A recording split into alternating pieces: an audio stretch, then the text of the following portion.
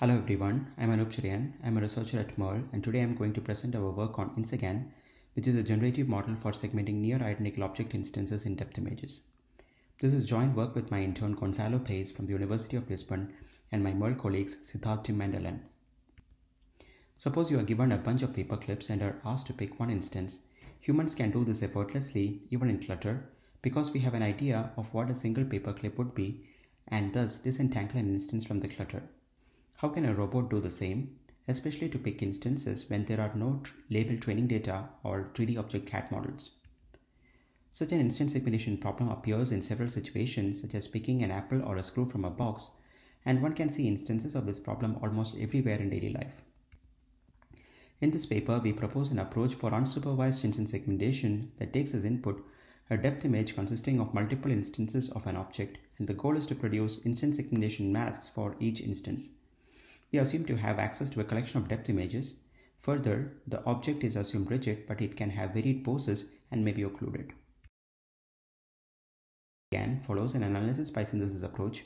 For synthesis, we train a generator that takes as input vectors of noise that represent the pose parameters and learns to generate multiple instance depth images.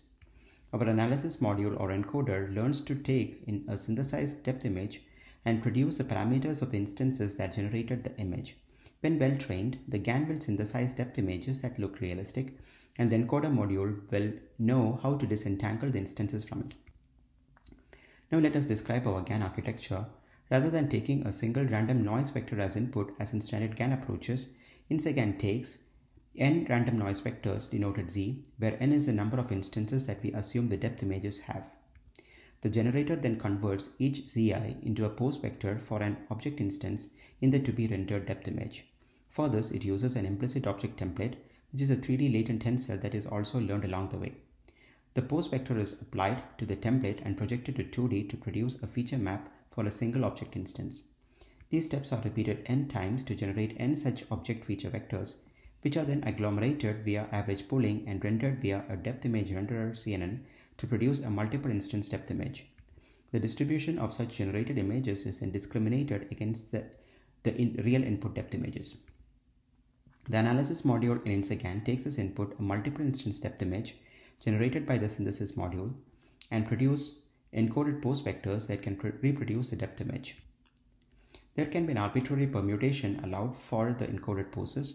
To ensure the encoded poses, that is z hat, match the input random vector z, we use an optimal transport based alignment between the two sets. We also add a loss on the reconstructed pose vectors z hat. However, comparing pose vectors directly is tricky due to symmetries of the object. Instead, we forward propagate the decoded pose vectors through the generative module, thereby producing a new depth image. This new depth image is compared to the depth image generated in the previous step via an L1 loss.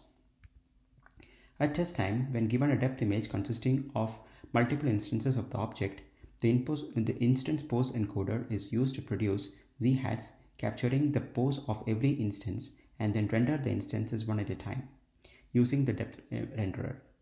The single instances produced are then pooled along the depth axis and converted to instance masks. To empirically evaluate InSeGAN, we created a novel synthetic dataset using a physics engine which we call Insta10. It consists of nearly 100,000 depth images. Each image has 5 instances of one of 10 CAD models. We also created a real-world dataset using a fetch robot by shaking a bin with blocks. We compare InSeGAN against state-of-the-art approaches on these synthetic and real-world datasets. Our experiments show that InSeGAN is about 6% better than its closest deep learning counterpart. These are the results on the real-world data instance segmentation and a few qualitative results. Finally, I will show some results from disentangling the instances from the clutter. Here, given a depth image, the idea is to do instance segmentation and then tweak the pose code associated with the instances. So given a depth image as input, this is how it looks like if we change the rotation part of the pose code associated with one of the instances, or if we do translations and rotations. As you can see, the pose space that InSeGAN learns is continuous and smooth, and it also achieves clear segmentations of instances. Thank you. For any questions, please feel free to email us. The data and code for the paper will be made available shortly. Thank you so much.